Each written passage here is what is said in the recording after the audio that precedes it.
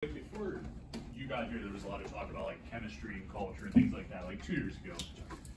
Last year, you guys seemed to really kind of come together as a locker room. So then coming into this year, when like new guys arrived, Ish, and Zach, and the freshmen, how did you see those guys kind of assimilate into the culture and the chemistry, and how did you guys kind of bring them in? Oh, at first it's a thing you got to do internally from the new guys' perspective. We do our best job, and when I say we, I mean this year just me, but the coaching staff does a good job is bringing in good character guys. That's what's going to make this program work. They have to be good character when they show up, and I think that's what we did a good job. And then once they're good character people, they will see why it's going to be beneficial to buy in and trust the people around them, the players and the coaching staff. And I feel like that's how the bond works, and really trusting each other on and off the court, and then building a winning program. That being said, what made Ish in particular fit in so well? How did that work so quickly? Well, shout out to Ish first of all for winning Sixth Man of the Year, but there's something to be said there because he was a really good player at Rhode Island, their best player. He comes here and he starts, but he understands that his role is more beneficial to us coming off the bench.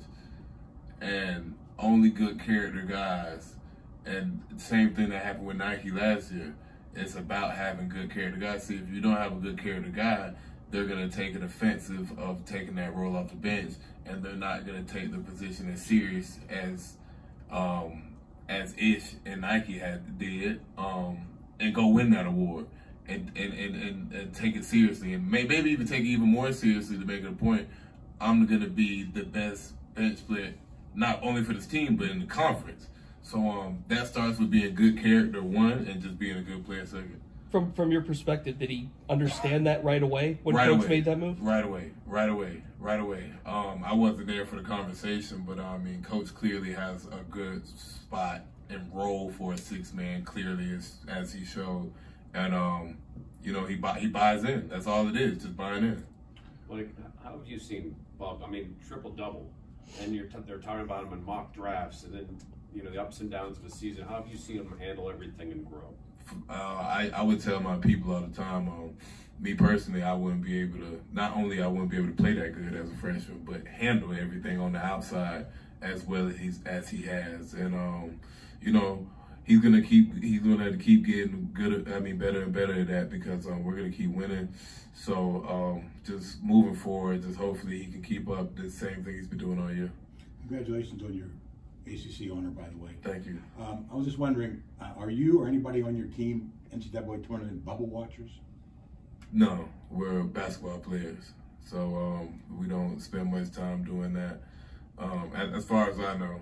But what we do know is you get in the tournament if you win games, and you get an automatic bid if you win the tournament. So that's what we do know. Blake, were you shocked to see Jalen Lowe not on an All-ACC team? Yeah, that's pretty much as short as I'm going to keep it. I mean, I respect the committee of who makes these votes and the coaches, but, Jalen Lowe has a lot to do with the turnaround this year has had, like a lot. His fingerprint is all over that. So, could have did it. I don't know why they didn't, but he definitely deserved a spot in there. He didn't get it, and it happens like that sometimes. Blake, what excites you about this time of year playing in a tournament setting? What excites me this year, man?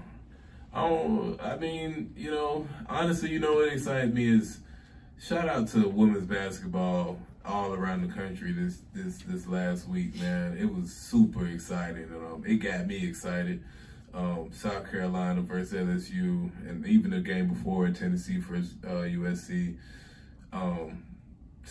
California USC versus Stanford, is it? And I'm missing one. The ACC championship with Notre Dame won. Like, all of that stuff was high level basketball, and watching that really got me excited. Just the level of competition it was showed me what it's gonna be. So I'm really excited to go raise that bar and go touch that bar where the women set it at. Jay, when you watch Caitlin Clark, do you sit there and see some of the shots? Caitlin Clark. Sorry, I didn't mention that. Do you see when she takes some shots? Do you get intrigued? And go, Yeah, like, heck yeah, man. And coach, I could do that, and you do that sometimes. Yeah, it's funny because shout out to Iowa winning too. I forget who they was playing, but I meant to mention that too because Caitlin can't be not mentioned. But yeah, I see Caitlin Clark. That stuff takes practice. You're really good to do the things she does. So yeah, heck yeah, that stuff excited me. I went to the gym that night, like just watching it, getting excited. Blake, it often gets mentioned that you were a standout football player and coming up and had scholarship offers and whatnot. Over the last 2 years you've been here, has it ever been brought up to you by maybe somebody in the football program here, like, hey, come down, do some workouts, or maybe you can come and practice a little bit? I don't think Coach Capel was gonna let that happen. Would you? I mean, when was the last time you caught a football? It's been a while. What I know, I mean, shoot, I feel like I'm one of the better basketball players in the nation, so I wouldn't spend much time playing football. But probably could, but I don't. What if the Bucks called you? Man, I would do just like that. I would stop and think about it. Then I would also say, I seen Aaron Donald at the game a couple days ago, and I would think about that as well and say no. You guys have had Aaron Donald at a game. I mean, J. Cole was in the building a few weeks ago. Carmelo before a game earlier this year. What is that like as a player in this program to see all these celebrities coming through? It's cool. I mean, sure. I mean, they want to see you play, so I guess it's a compliment. But it only happens when you win and be a team that's worth seeing and being around. So I appreciate those guys showing support. Blake, on Saturday, the last game of your last game here, you were out on the court for about 20 minutes after the game, shaking hands, taking pictures. Why is that stuff important to you? Man, because I mean, little do they know, I can't believe it. And just 2 years ago, when I was dropping off groceries at people's front door, nobody was asking for my autograph. So, I really like to take advantage of that type of stuff because you never know when it might be gone.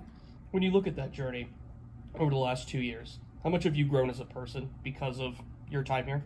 I mean, it's made me the person I am today, and I really love the person I am today because I feel like I'm humble, and I really listen to people, and I try to learn, and it wouldn't have happened if I went through what I went through. These freshmen have obviously played in playoffs and tournaments and things like that before, but do you have any words of advice for these guys as you head into the ACC tournament? Nothing. I ain't got nothing because they know what to do. It's March, and that's what I've been telling them ever since March started. It's March.